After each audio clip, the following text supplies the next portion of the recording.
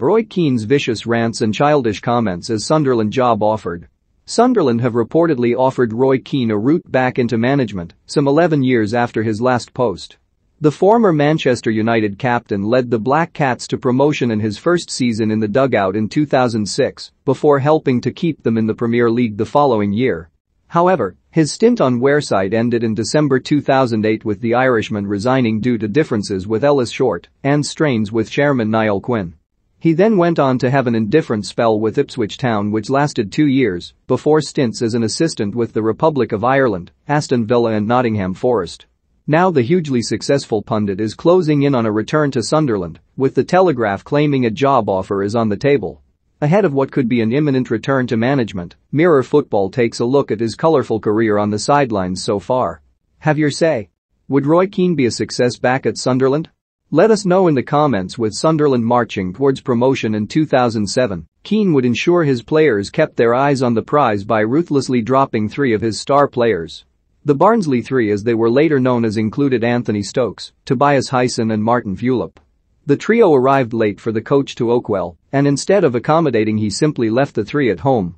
"It was time for me to put my foot down," he said at the time. The players are fine with that. "It's a serious game, we should be in the Premiership, and that's what I'm trying to do. All this stuff, be it preparation or training, we're trying to give them a chance to do that. I'm trying to change the mentality of a lot of things at Sunderland." Having spent the majority of his playing career playing under Sir Alex Ferguson, the former midfield general knew a thing or two about a half-time rant inspiring a team to victory. And in November 2006, Keane enacted his own version by getting his kit man John Cook to set up a tactics board, only to swiftly boot it down. "I had a front row view," former Sunderland winger Carlos Edwards told The Athletic. "I have seen managers effing and blinding, but I had never seen anything like that. To kick the tactics board was a bit bloody hell. The poor tactics board started off with 3 legs and ended up with 2. The kit man could not put the board back upright, so it had to be stuck on the wall after that." Stephen Caldwell was the skipper when Keane replaced Quinn at the start of the 2007 7th season, but played only 11 times under the new boss. And the former centre-back admits he failed to get on board with Keane's very abrupt style of motivation. "I remember Monday meetings where he'd start well, and then you would see him switch, and you are thinking, oh my god, here it comes," he explained. He would be screaming at somebody for some mistake they made. They could go on quite long as some guys had to go back. "I was never scared of him. I was scared of other managers. You are scared when you have so much respect you don't want to let them down. Roy, I never had that trust or relationship with him. When he went into those rants, I found it a bit nonsensical. I was not scared when he lost it. He could be vicious. The bluntness in the delivery. It was very personal. It was like you've done it to him." Keane clearly had an eye for talent, having spotted Henderson's future in the game, giving the now Liverpool captain his first chance in senior football. That came after being impressed by Henderson's bravery, not only on the pitch, but off it as well. Speaking on Jamie Carragher's Greatest Game podcast, the central midfielder explained an interaction after a defeat for the reserves. In the lounge area, Keane confronted the team and pointed at a young Henderson, saying, "Do you think you are good enough to play for the first team? Well, after this rant I am thinking F hell.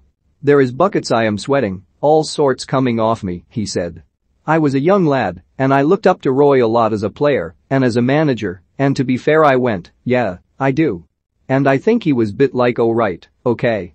He was having that, because he had heard that in the game I had still worked hard, I had still wanted it, and he said good answer and moved on."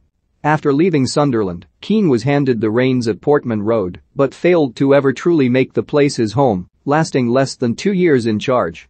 And reflecting on his time in Suffolk as part of his 2014 autobiography, he admitted that he got it badly wrong. "I don't think I'm a bad manager, but at Ipswich I managed badly," writes Keane. "I spoke to some people like something on the bottom of my shoe. I don't like blue. City were blue, Rangers were blue. My biggest rivals were blue. Is that childish? I couldn't feel it." Several Ipswich players have spoken out about Keane's time at Ipswich, including Damien Delaney, who told a court he was speeding because he had an unreasonable boss at the time who would not accept lateness and would not have listened to me. John Walters was once forced to send a picture of his vomit to prove he was actually unwell, and perhaps understandably, failed to ever truly adapt to Keane's abrasive style.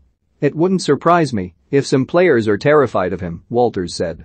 "You never know where you stand with him, And that was the fear factor he brought in. I respected him as a player, but maybe he can't get his point across as a manager. There's a way of going about people. At Ipswich, it became personal a few times.